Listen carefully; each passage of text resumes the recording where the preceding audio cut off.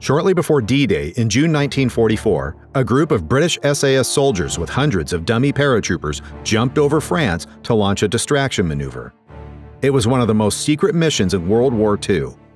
The Special Forces and their 30-inch dummy comrades were dropped off one day before the planned invasion in another area of France to simulate an attack.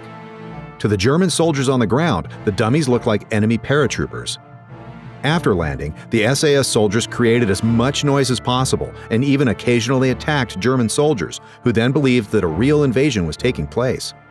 To enhance the effect, the legs of the dummy paratroopers were fitted with an impact fuse and emitted explosion sounds when they landed.